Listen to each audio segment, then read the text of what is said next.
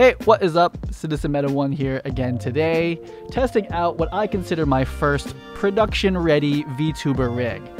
So the first change that I've made today, and the primary one, is that my shoulders have this type of movement.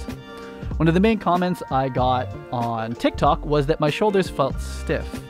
So what happens now is when I turn my head side to side, is that my shoulders are kind of shifting, right? The shoulder silhouette is changing, like this.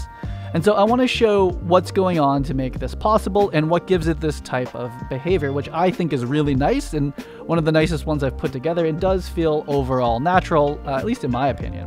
When I turn my head, I am just shifting weight from one leg to the other. This is all being done completely procedurally in Control Rig, and there are 3 layers of smoothing and delaying and chirping and verlaying to make it move like this so it doesn't move as robotic. I hope that this has somewhat of a natural feel, whether I'm moving very slowly like this, or if it's a fast turn side to side, it's designed to be able to smooth that out and make that look nice. So that's what's happening with the lower body.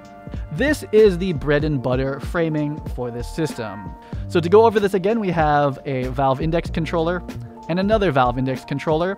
And then optionally, you can use elbow trackers if you want to be able to hit poses like this and have basically wrist control. If you don't have elbow trackers, you're not going to be able to move your wrists independently from your elbows. Your elbows will essentially follow your wrists, which is what the earlier solver looked like.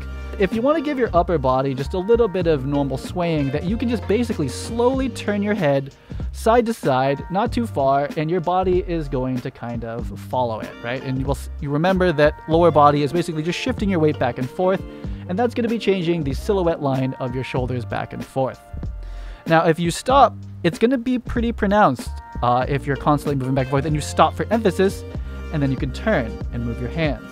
Turn, move your hands, look up, move your hands, look down, move your hands. And this type of motion is kind of funny, but I think generally that's the way that, to give a smooth presentation with this system, that's how it's working. We're just going to constantly be slowly moving our head back and forth, and then for emphasis, we can move our head, then our hands.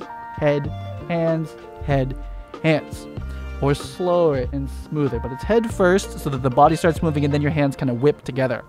And then together with our secondary hand animation, with the bouncing and the settling, it gives this sort of animated but smooth and I hope realistic motion to your upper body.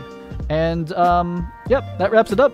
And I'll see you on the next video, and I'll be again using this upper body solver for a couple of projects coming up. Pretty happy with how it turned out. And yeah, see you on the next one. Peace out.